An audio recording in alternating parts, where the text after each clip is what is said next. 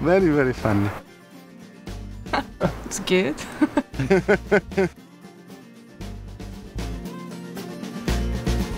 It's here, it's today, I'm never going back. So, as Annick said, GEC is a perfect forum to collaborate with, find partners, and then maybe move your project on to a more kind of applicable stage. So it's quite exciting in that manner. It is a huge opportunity to present your ideas in front of this interdisciplinary crowd of people and get the feedback.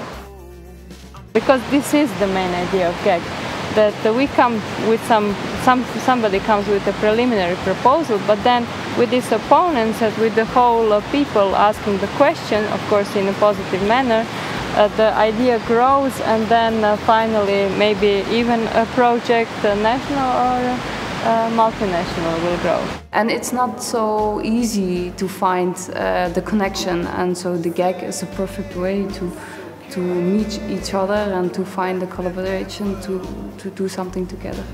Those discussions were really thorough, and they also, I think, open for new ideas that could be followed up in the aftermath of this of the GEC. And it also depends on the time. It's still early in the morning and everybody has energy, but just before lunch or before dinner everybody's tired and just wants to go off. The cost model within Europe is absolutely brilliant. You know, it helps especially young people more and more to network, to get to know other researchers early on in their careers rather than later on. And I think that's important, because otherwise we're going to continue in the EU to use and utilize money for projects that may have been done before, that may have been tried before. So by using the cost model and by using camps like this, we can help promote denominational ideas, while at the same time helping young researchers to network and get to know other people out there. They should do more of these because they're great. They help advance work, basically.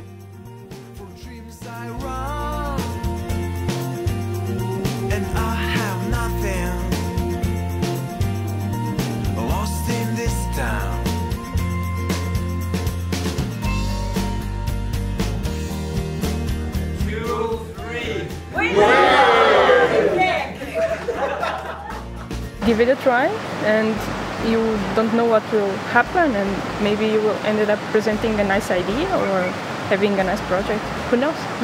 Oh, yeah, apply. Always apply. Yeah. And you make lovely friends as yeah, well. So, it's true. Yes, yeah. Fantastic.